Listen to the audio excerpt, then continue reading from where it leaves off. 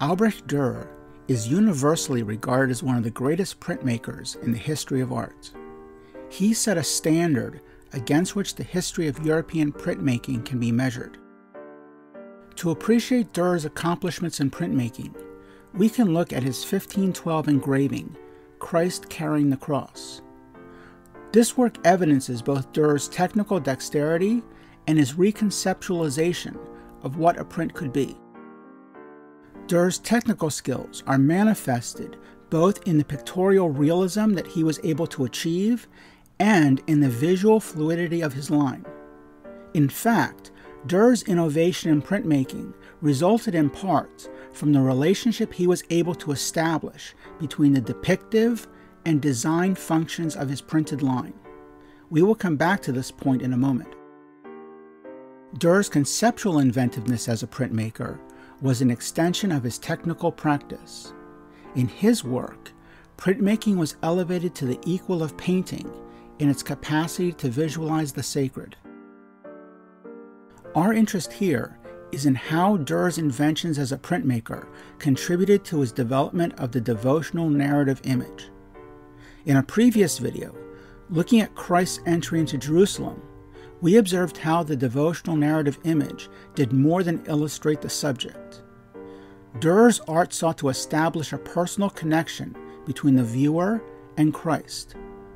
This video explores how Dürer's method of printmaking attempts to make the sacred more directly present for the viewer. Christ Carrying the Cross demonstrates how the purpose of printmaking for Dürer was to make his sacred subject more visually immediate and spiritually accessible to the viewer. In this engraving, the figure of Christ, with the cross over his shoulder, is being pulled through the city of Jerusalem by some rough-looking tormentors and soldiers. The Virgin Mary, John, and other followers of Christ are positioned at the far left. These figures are compositionally cut off from Christ by a strong diagonal line. Dürer uses the cross itself to visually isolate Christ from those who mourn him. A kneeling woman is in the lower left corner. She is turned away from us and faces Christ. She is Saint Veronica, who according to Christian legend was a follower of Christ. As he was being led to Calvary, Veronica wiped Christ's bloody face with a cloth. Again, according to legend, Christ's true image, or Vera icon, was miraculously transferred onto this cloth, which is known as the Veil of Veronica or the Sudarium. Images of Veronica holding the Sudarium were very popular in Northern European art, including works by Dürer. Before proceeding further with looking at Dürer's Christ Carrying the Cross, we should very briefly describe his printmaking process. To make this engraving, Dürer took a flat metal plate and, using a tool with a pointed tip, cut grooves into the plate. After ink was spread across the plate was wiped clean so that only ink residing in the grooves was left. When a sheet of paper was pressed against the plate, the ink was transferred. The resulting print on the paper is a mirror image of what was drawn on the plate. The point to make here is that the print image that we see is composed of a vocabulary of lines. Dürer advanced the language of printmaking through his expansion of the range and complexity of this vocabulary of the printed line. The shape of each groove in the plate, the width, depth, angle, and direction of each groove, all contribute to the character of the printed line. Dürer was able to command this process with considerable subtlety. Dürer's mark-making gives his subjects visual immediacy. Regrettably, this impact, which is visceral in the presence of the actual print on paper, is largely lost in digital reproduction incorporated into video. Looking closely at Dürer's print, we can observe the expressive potential of each printed line, marks that he achieved through his intricate cutting of grooves into the surface of the plate. The vibrancy of Dürer's line creates the complexity of spiritual life that we can read in Christ's face.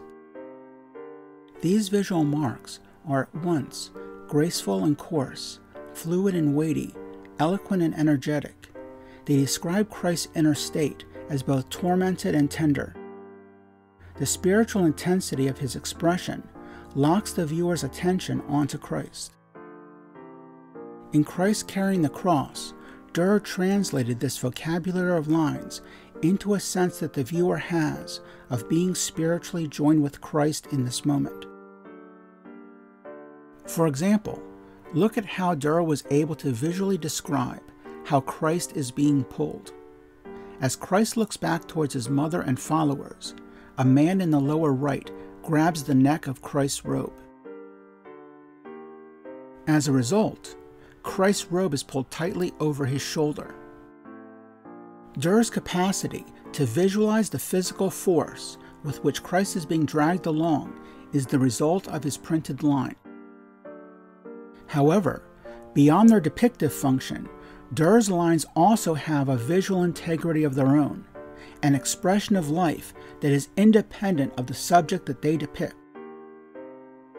The very same lines that create the visual illusion of Christ's robe being pulled across his body also have a compositional function.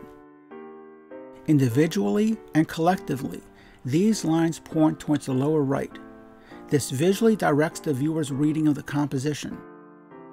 The compositional direction of these lines is independent of the role that they have in creating the illusion of a piece of cloth being pulled tightly over a shoulder. The fact that both the illusion of the subject and the composition of the print move in the same direction makes this a successful work of art. However, that does not take away from the fact that Dürer's lines have both pictorial and compositional purposes. Dürer's strategy of printmaking intensified the bond between the subject depicted and the visual means by which the subject is depicted. This is directly responsible for the visceral effect Dürer's prints as devotional narrative images can have on the viewer.